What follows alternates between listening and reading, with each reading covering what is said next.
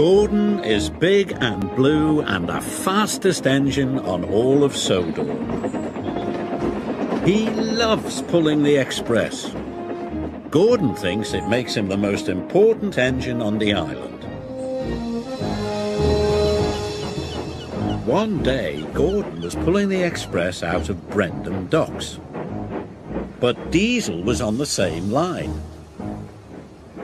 "Out of my way," sniffed Gordon. "Express train coming through."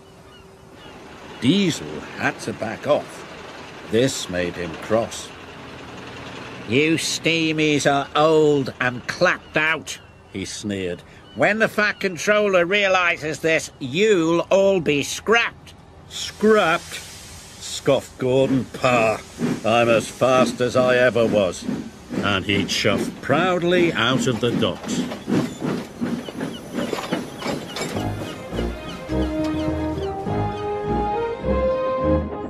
Gordon was speeding through the beautiful countryside. He was having a wonderful day. But then he heard a horrible squeaking noise. Gordon was upset. Squeaking could only mean one thing. Something was wrong. What if Diesel's right? He thought. What if the Fat Controller scraps me?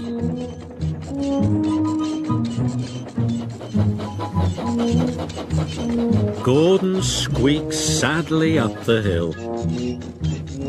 The hill was steep and Gordon had to slow down. The slower he went, the quieter the squeak became. Gordon was delighted. "Aha!" he said. "If I go slowly, no one will hear me squeak." And he chuffed slowly back to Tidmouth's sheds.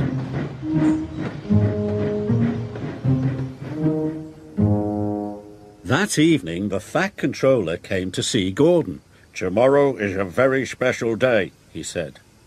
"I am taking some village children on a boat trip.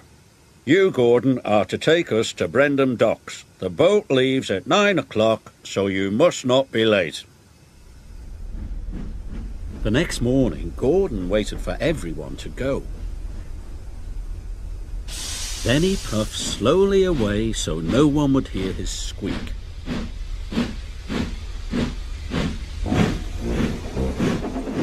Once out of the sheds, he started to pick up speed. His pistons pumped and his wheels spun, and he began to squeak again. "Oh my!" said Gordon. Then he heard something even worse. It was a rattle. "Oh dear," he cried. "Diesel was right. I am falling apart. What will the Fat Controller say?" So Gordon slowed down.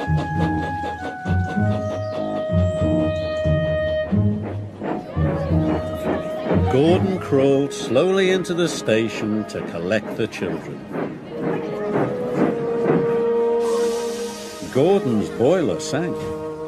If he went slowly, the children would miss their boat trip. But if he went quickly, the Fat Controller would hear his squeak and his rattle. He'd know Gordon was wearing out and send him to the scrapyard. With the children safely on board, Gordon pulled slowly out of the station.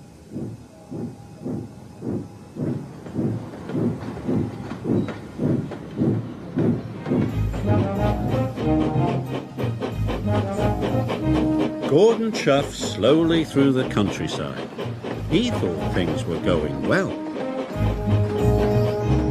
But the Fat Controller was very cross. He spoke sternly to Gordon.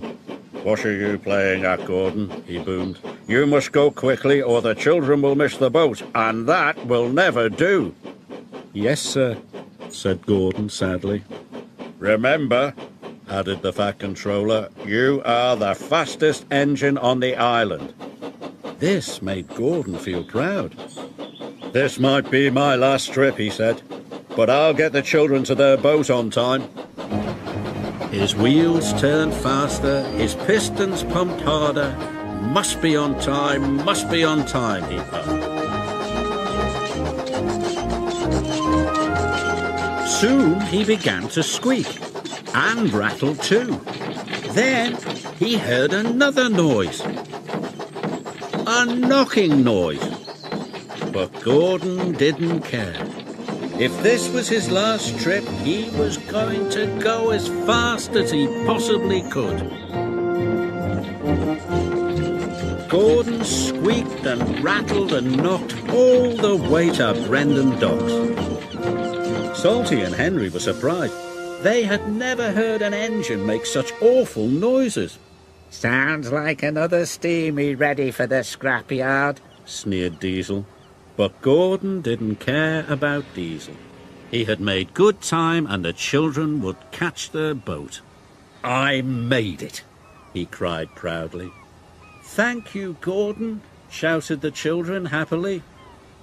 "I knew you could do it," said the Fat Controller, "but why haven't you been to the repair yard?" "The repair yard?" gasped Gordon. "You have been making lots of noises," said the Fat Controller. "You need to have your engine looked at." "So you're not going to scrap me?" asked Gordon. "Scrap Gordon," boomed the Fat Controller. "The fastest engine on Sodor. Who would pull the express?" Gordon beamed with pride.